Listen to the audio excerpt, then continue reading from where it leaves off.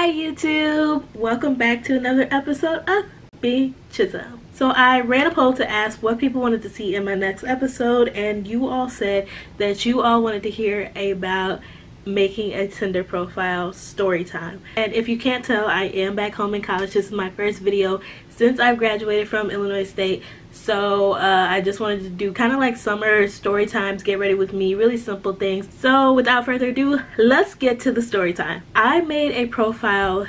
I found out about Tinder my senior year of high school. So that's where I made a profile because all my friends in my class were like, yeah, we have profiles and we're hanging out with this person and this person. I've been texting this person for this many days straight. And I was like, wait, people are actually using this? And they're like, yeah. And I was like, okay, like show me how Tinder works, blah blah blah. And so some of them were like, there's, you know, creeps obviously on there, but like then there are actually like decent people. So I was like, okay, that sounds like, you know, really cool, let me make a profile. So my first profile, I'm not even gonna lie, it was trash. And I was just like, I'm like this and I'm a preacher's kid and I like tacos and blah blah blah and I like llamas. Like I didn't know anything about dating, so I was like really awkward when it came to making a profile. So my first profile was trash, but I did meet people on there and it got really cool. So I made one, and right before I came to college I was like, you know what, like I don't want people around here to know I have a profile, and it's more for just casual like things, like just texting when you get bored at 10 or 11 at night, and you know, just like randomly having somebody to FaceTime that not everybody else in the world knows about. Like I said, I went to college, so I was like, I don't want people to know that I have a profile. So I was like, you know what I'm gonna do, I'm gonna delete it, but not delete the whole account, just kind of put it on like you can't see me. So I did that, and I deleted the app from my phone, so I just wasn't on there, hadn't touched Tinder in a long time. I was just, you know, going with the flow and everything. But my sophomore year, I think it was, I kind of like was like, I'm getting bored with dating life in college. It feels like everybody is just like in their own world, or nobody wants to date, or I just can't find the right person. It was just like obviously everybody has their moments. I wasn't trying to like, you know, do anything with anyone. I was literally just trying to chill. Like I was just, want to text, want to get a meal, like that was me. So I was like, okay, you know what I'm gonna do, I'm gonna re-download the app. It's been a minute, I bet there's new people, let me re-download it. I was going into the summer or whatever, and I came back home, and I like really didn't know anybody when I came back home. I like knew the people from my high school obviously, but I went to like a really white high school, so I didn't know nobody black out here, and it was just like, you know, like I just wanted to date, but like chill. Just I wanted more than like just meeting somebody, you know, at the mall randomly or something. Like I really wanted like genuinely to meet someone. So I was like, okay, you know what I'm gonna do, I'm gonna re-download Tinder. And so I got on there, blah blah, met somebody, they were really cool. So like we ended up dating, which was the crazy part. We dated until the beginning of my sophomore year. I was in school for like a week or two or whatever, and we broke up. Like that's life. We're still cool, we're still friends and everything, but that's how we met. So the real juicy story, the juicy one happened when I was in my sophomore year, like halfway through my sophomore year. It was like either Thanksgiving or Christmas break, I still can't remember which one it was, but this is like my sophomore year of college. So it was like 2015. Yeah, oh my gosh, that's a long time. It's a really long time. Okay, that was like 2015 though, at the end. So it was like November, December obviously, and there was this really drought time in life. Like it was a drought. It was no one to text, no one to talk to. I was bored like always. And where was I again? Not on campus, but back at home. So I was like, oh, you know what, I deleted the app after I broke up with my last boyfriend from the app, but like I was like, you know what, let me just re-download it, because obviously good things happen when I re-download it. Went through a couple creeps, and then all of a sudden Tinder had started updating itself. So like it wasn't just swipe right, swipe left if you like somebody, if you don't. It started being a little bit more advanced. So it was like you can swipe right if you like somebody, swipe left if you don't like somebody, or you can even swipe up in the middle, and that was called a super like. It was the stupidest thing I've ever heard of, freaking super like. You can super like somebody if you swiped up in the middle, and like super like was cool because you could see who really liked you and who really wanted to talk to you. So I see this really cool dude, and I see that we, you know, super liked each other, and I was like, whoa, like And I'm not gonna lie, like, this is back when I was a little naive. Looking back, his pictures weren't even that great. Like, he was a really good looking in person, which was like great when we actually met. But before, he wasn't even that cute. Like, it was I don't know why I liked him. I'm in church one day and I'm sitting there. At first I didn't even know we matched. I'm sitting in church and I see my phone going off, because this is back when like I had a Tinder, but I would keep my phone really close so people didn't know. Like, and I would be like, if I get a Tinder notification, I'd be like this in public, because people associated Tinder with like hookups and stuff. So I don't want people to think that's what I was looking for, because that's not what I wanted off of Tinder. So I'm thinking, you know, this guy is either really close. Tinder's supposed to tell you proximity, but obviously like how close you are to somebody changes because people travel, people do different things. And I guess he was coming home for his break, and so that's how we were able to match.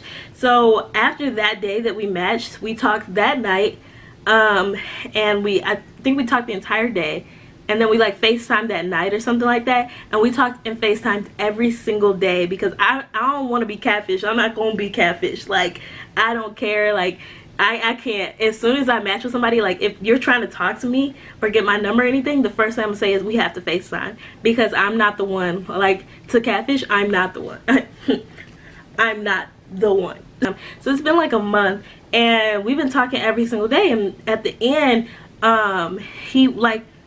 It started as a friendship that built into like a strong friendship. So it wasn't like we just got on there because we like went 0 to 100 like, oh, we met on an app, oh, we're meant to date. Like, it wasn't like that at all. We was straight up friends. Like, my parents knew he existed, his parents knew well, his mom knew I existed, and we were just casually like, we weren't together, but we were talking, like, without saying, oh, we're talking. Like, it was just a thing. After that, like, it's the end of winter break almost, and obviously everybody goes back to school, your schedule changes, my schedule changes, life happens, and you live with it. So like, I'm thinking, you know, we go back to our regular lives, but we still gonna FaceTime, you know, and stuff, and keep up with each other and everything.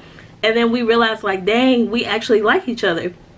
So right before break ended, he told me that he's going online to pledge a fraternity, and we're not going to be able to talk as much. And I was like, dang, that sucks, because we just met. My parents are both Greek, so I definitely like understand, you know, when like your fraternity or sorority will take over your life and stuff. So I told him, like, do what you need to do, blah blah, but know that, like, yo, I like you, I really do. I hope you like me too. Like, and he liked me too. So that was like, it was cool on me. Like, but I was like, dang, this dude is about to be gone for like a month out of my life and stuff, and a lot can happen in a month. So it's like, what do we do? And so we decided to do something really cute where we made videos for each other, basically talking about like how we feel about each other, like, and stuff like that, and we're hoping for the time that after he pledges, what we hope will happen.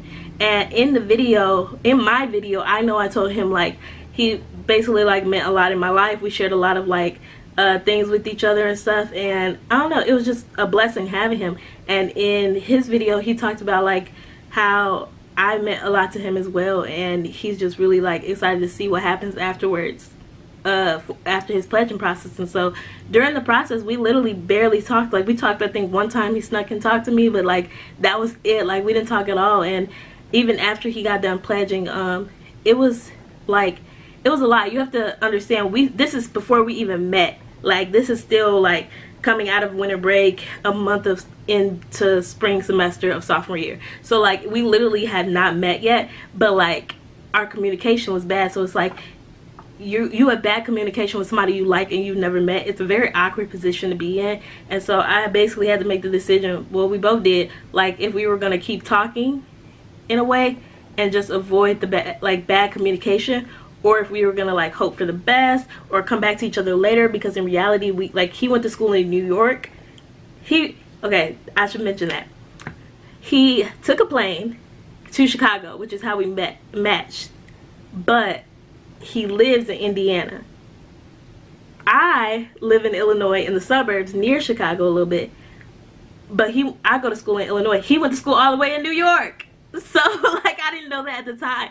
So we still hadn't met. The closest time we were going to be able to meet was Summer. Our communication kind of got like a little like we had a lot to work on. We just weren't vibing like we used to, and it was like we had to like kind of like figure each other out again and stuff, because we had, in that matter of a month, like we just kind of like shifted a little bit. He changed, and I don't blame anybody for changing after their pledging process. It's not a big deal, but you just have to like find ways to still have that friendship or that relationship or whatever it was at the time. Like you have to reestablish that, because if you're changing and stuff like that through it, you have to, you know, tweak some things. Yeah, summer comes around. So I'm done with my sophomore year, going into my junior. Summer comes around and it's like, yo, like, we want to meet.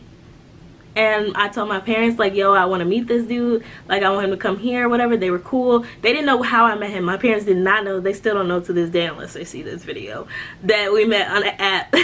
They think we met at my school. He was there visiting or something. So like, yeah, they didn't know. But so I'm a terrible person. But like, yeah, he came to my house. We met. I remember like I was dressed like an absolute bum, but we clicked right away. I was smiling the whole time like a creep, like, because I was like, oh my gosh, he's here in front of my face. It was whole life like a real like you're here.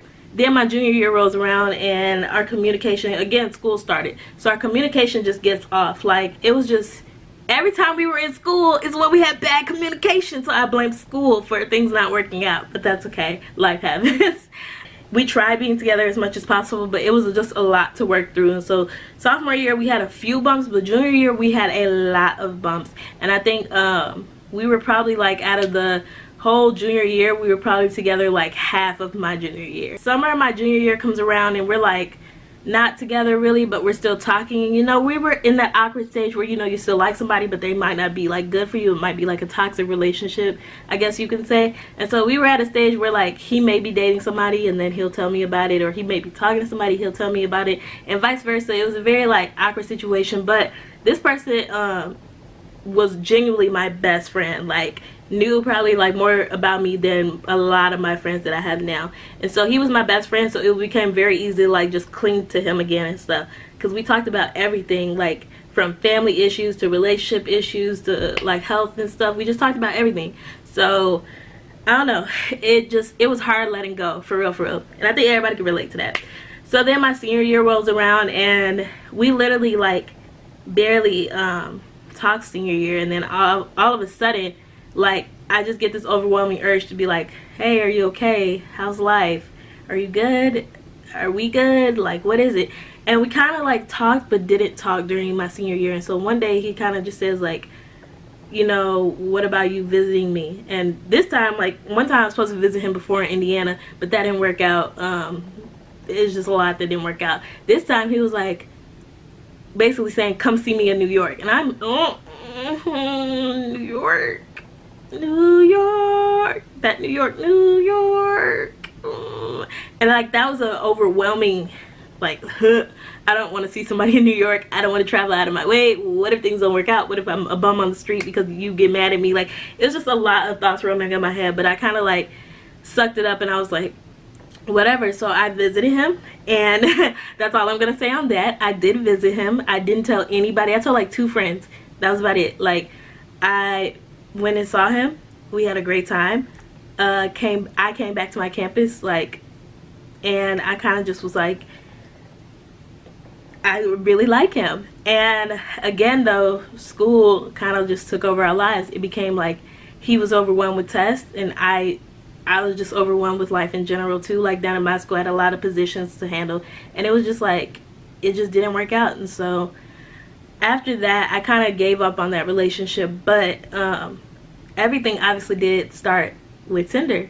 And so when people like bash Tinder and say like, oh, it's just a hookup site and stuff like that, Tinder is what you make of it and stuff. So some people will say bluntly like, oh, I want to smash, but then other people will say like, I'm looking for something real. And some people are just go with the flow, and I was very much at the time like go with the flow. Like, I didn't want to hook up with anybody, so I would tell them, but like I just let life happen, and I usually found some dope relationships off of Tinder. So I don't know, but yeah, like, that's my little Tinder story. I know I didn't go into like heavy detail about the person that I dated from there, so I know a lot of you probably have questions and stuff like that. So if you want extra stuff answered, just leave it in the comments below or DM me or something if you can relate to my story.